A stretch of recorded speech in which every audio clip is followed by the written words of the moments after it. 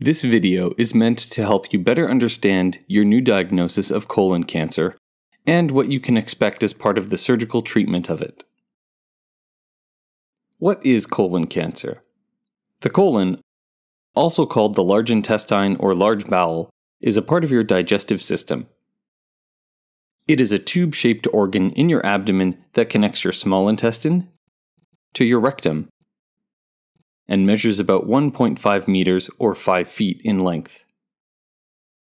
The major function of the colon is to absorb water from the stool to change its consistency from liquid to solid. Most people will, at some point, have colon polyps, growths of normal colon tissue that are not cancerous. In some people, these polyps may transform into colon cancer over the course of many years. About 15% of colon cancers are due to inherited genetic conditions, while the remainder are largely due to environmental exposure and other factors outside of your control. Colon cancer can also spread beyond the colon to other organs like the liver or lungs. Cancer cells can travel to different areas of the body through the bloodstream, but one of the first places that colon cancer spreads is the lymph nodes around the tumor. If these lymph nodes contain cancer cells, it may increase your future cancer risk.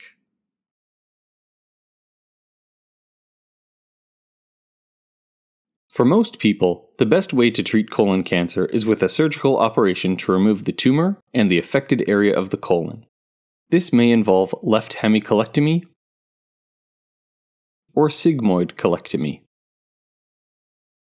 Before the operation can be performed, additional tests must be conducted. You will have several routine blood tests performed before your operation to ensure that you're healthy enough to undergo surgery. You will have undergone an endoscopy to confirm the location of your tumor. Sometimes this will be repeated by your surgeon prior to your operation to confirm the location of the tumor. You will undergo a CT scan of your chest and abdomen to assess whether or not there has been any spread from your colon to other organs like your liver or lungs. There are also some things that you can do before your operation to improve your recovery. One of the best things you can do to improve your health and speed your recovery after surgery is to stop smoking. The more smoke-free time before your operation, the better your recovery will be. Talk to your family physician or surgical team if you would like to discuss smoking cessation aids.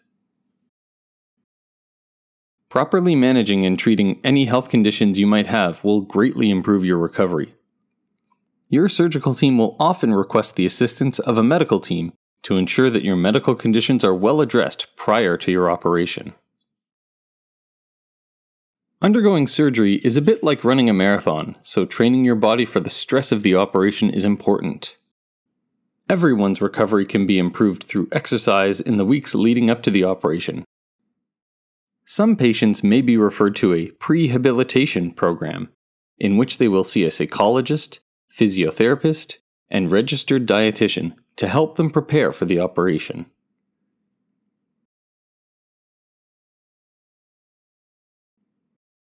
If your tumor is located in the left side of the colon, a left hemicolectomy or sigmoid colectomy may be recommended to you. During this surgery, either the left colon or the sigmoid colon is removed. Before a left hemicolectomy or sigmoid colectomy, you may be required to cleanse your bowel with a bowel preparation, similar to the one you received before your colonoscopy, or a fleet enema. During the operation, you will lie on your back on the operating table, and your anesthesiologist will provide general anesthesia. Once you are asleep, a breathing tube will be placed in your throat, and a drainage tube will be placed into your bladder to monitor how much urine you're producing during the operation. This may be removed before you wake up, but may also be left in for 1 or 2 days. In almost all cases, this operation is performed through minimally invasive surgery, also called laparoscopic or keyhole surgery. Using this technique decreases your risk of infection and your level of pain after the operation. If you receive laparoscopic surgery, you will have one incision around your navel or belly button and 3 additional small incisions on the right side of your abdomen. A larger incision is usually placed above your pubic bone. These incisions may vary based on the exact location of your tumor. For some patients, it is safer to perform this operation through a traditional open incision. If this is the case, you may have an increased risk of infection and require a longer stay in the hospital after the operation. Your surgical team will discuss which method is most appropriate for you. If you are undergoing a laparoscopic left hemicolectomy or sigmoid colectomy, your surgical team will inflate your abdomen with carbon dioxide gas to create space to perform the operation. They will then insert a camera, called a laparoscope, into your abdomen that will allow the surgical team to see throughout the procedure. The surgeon will then remove the segment of colon with the tumor, disconnecting it from the rest of your colon. The surgeon will also remove the lymph nodes around the tumor so that they can be tested for the presence of cancer cells. If cancer cells are found in these lymph nodes, you may require chemotherapy. Once the tumor is removed, the end of the healthy colon is connected to the end of the healthy remaining colon or rectum, so that your gastrointestinal tract is once again a continuous tube. Like any operation, there are risks when having this surgery. There is a small chance of infection at the surgical incision, and a small chance of bleeding during the operation. There is also a small chance of a leak from the connection between the two ends of the colon. If a leak in the new connection occurs, you may need antibiotics. You may also need an additional procedure or operation depending on how severe the leak is.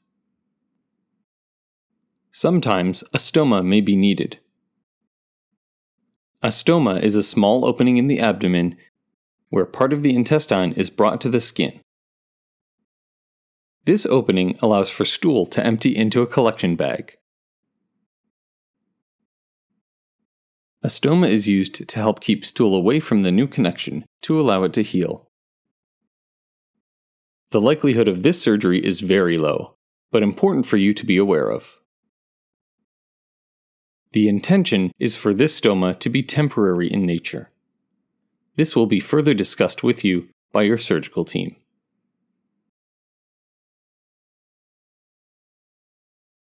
Most patients who have had a left hemicolectomy or sigmoid colectomy will recover for 1 to 3 days in hospital. While you are in hospital, any pain that you have will be managed using medication that is injected or taken as pills, depending on your level of nausea. You may be provided with a pain pump that will help you manage your pain. Your diet after the operation is completely dependent on your appetite. You can start to eat full meals on the day after surgery if you want to, though your surgical team may recommend that you start with fluids only and slowly work up to solid food. Either way, there is no risk of damage to the colon. There are no dietary or food texture restrictions after this surgery.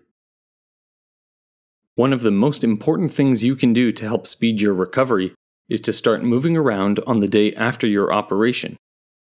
This includes getting out of bed, walking to the washroom to use the toilet, and walking around the hospital unit or hospital halls. You are safe to be discharged from hospital when you can tolerate eating and drinking, your pain is managed on oral medications, you are able to move around and support yourself safely. We do not wait for you to pass gas or have a bowel movement before you go home. This is likely to happen after discharge.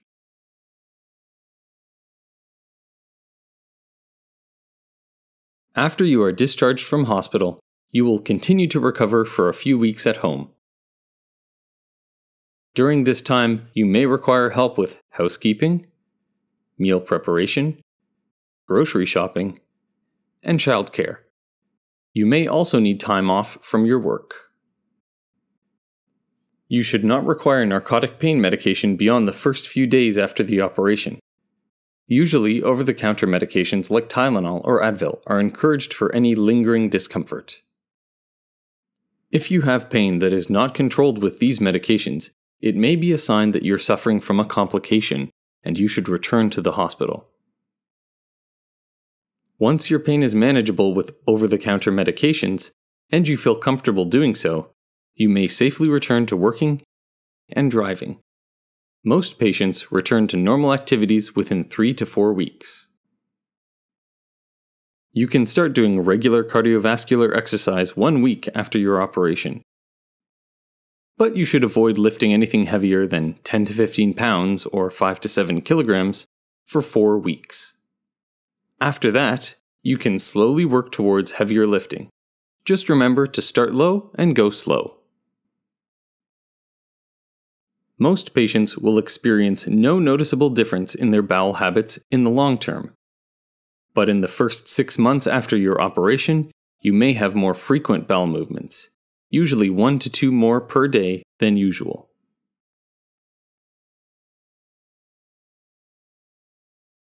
Four to 6 weeks after your surgery, you will return to the clinic so that the surgical team can assess your recovery and discuss the results of the tests on your tumor. Certain results may mean that you require additional treatment after surgery, like chemotherapy. Your surgical team will refer you to a chemotherapy specialist if they think you may benefit from additional treatment.